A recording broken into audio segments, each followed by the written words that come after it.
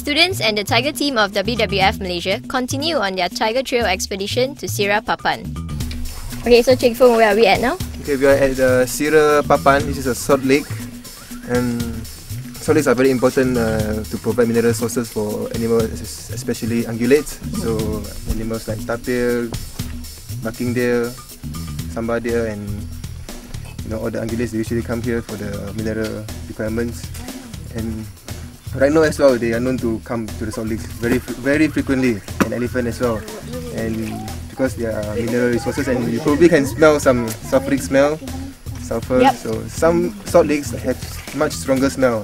Different salt lakes have got different sulfuric level. Yes, and different characteristics as well.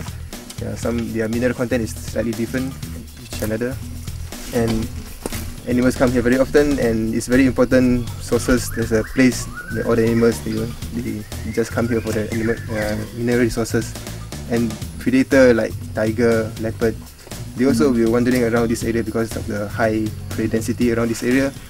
But this area also, some poachers also exploited this area just for animals here. So it's a very interesting feature of the whole forest. The trail leads to one of the most anticipated parts of the expedition, the camera trap. This is a camera trap.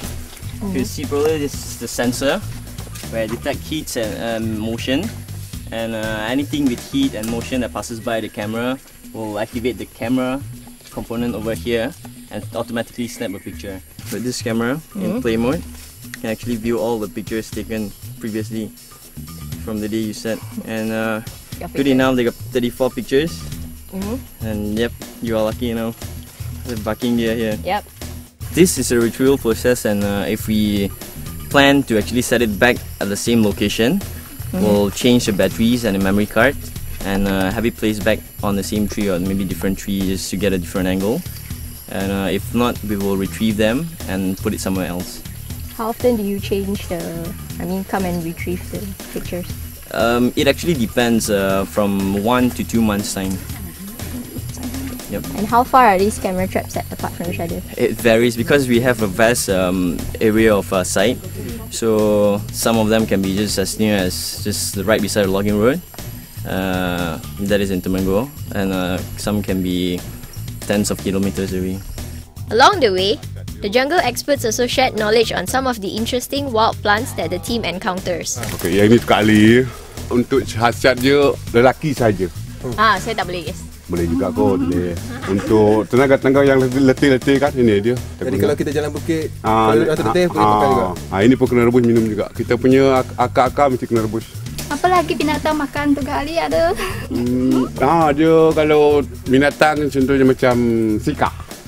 Dia punya buah tapi tak ada buah kan. Dia punya buah boleh, kalau kita betul-betul penyakit malaria. Boleh.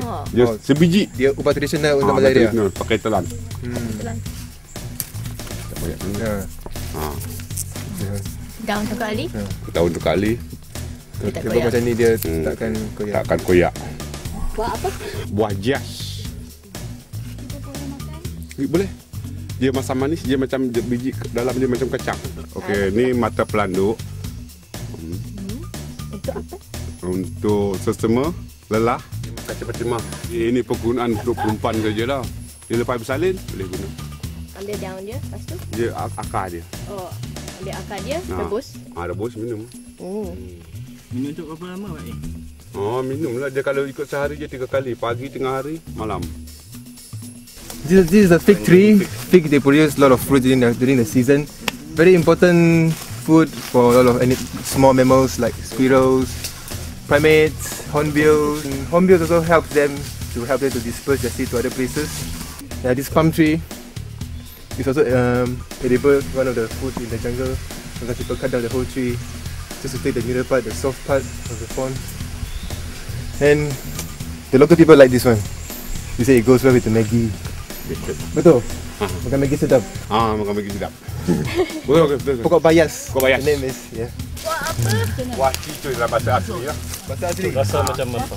Dia rasa macam dia ada masam manis, dia ada. Dia bukan kacang, dia masam manis. Boleh kita makan terus ke kena masak dulu? Dah je kita makan terus, buka aja makan terus. Tapi dia tak masak lagi, tak masak lagi. Dia try tapi dia tak masak je, pahit sikit lah. Macam tu dia punya. Dia tak masak, okey. Masam. Masam. Sedap. Sedap ah? Sedap. Macam Ribena. Better than Ribena. Coming up, more of the Tiger Trail expedition.